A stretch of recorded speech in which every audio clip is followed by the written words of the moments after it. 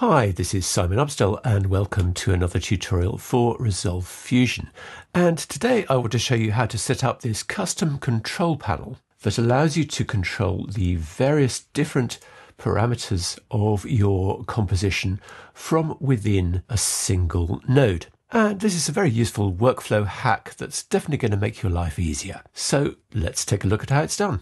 So here we are in the Fusion page of Resolve, and I'm going to set up a very simple scene. I'm going to first of all create a background. I'm going to copy that background, paste. I'm going to rename it as square.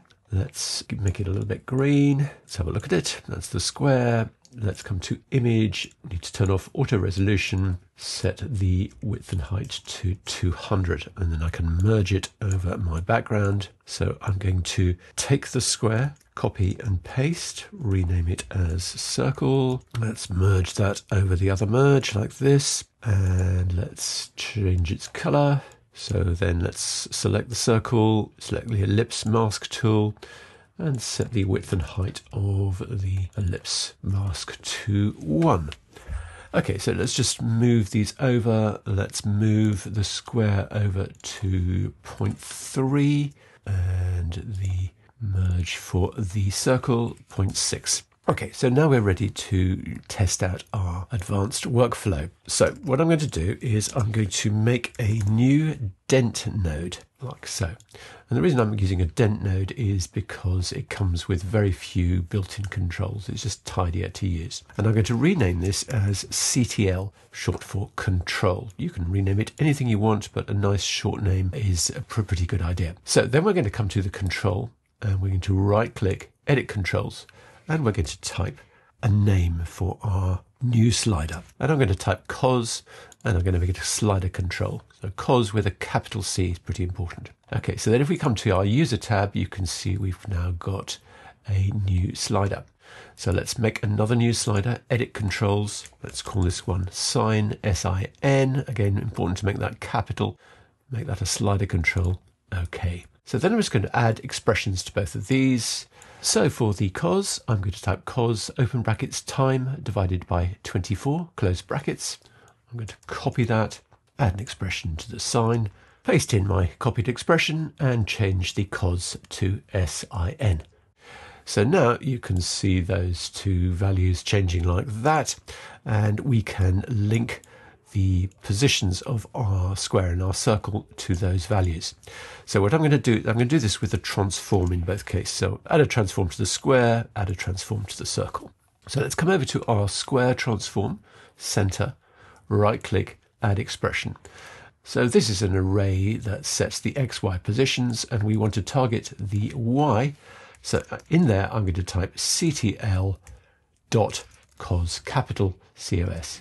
And you can see now that if we run that, that is actually linked to that expression. Let's do the same thing with the circle. Let's add an expression to the center.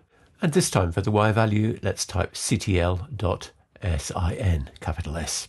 And so now the circle is being driven by that sign expression on our controller. But we can do a lot more with this now. So we can add another control. Let's edit controls, and let's call this speed. Okay, let's make it a slider. Let's add one more control, edit controls, dist for distance, and make it a slider.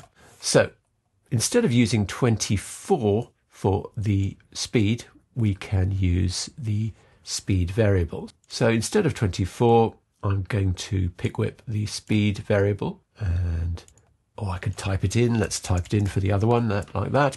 So the speed is currently set to 0, so we're getting no movement. But if we set the speed to, say, 6, it's going to go quite a lot faster than it was going at 24. Bearing in mind, this divider relates to frames. So if we wanted to slow it down, we could go 36, we get it really nice and slow. Let's stick with maybe 12. And then we can use our distance control to set the amplitude. So if we do times and then pick whip the distance, do the same thing here, times, pick whip the distance. Currently, obviously, the distance is set to 0, so we're getting no movement. But if we set the distance to 2, you can see we've got a greater range of movement. Or if we set it to 0.25, we've got a much narrower range of movement. And we can change the speed if we want to get them to move quicker. So now you see we've got a control panel from which we can control both of those animations. And what we could actually do with the square is we could, instead of that 0.5 for the X value, we could type ctl.sine. And now the square is actually going round in a circle like this. So let's just increase the distance to 0.75 so we can see that more clearly. Square is going round and round in a circle while the circle is bobbing up and down. So you can see how powerful this is.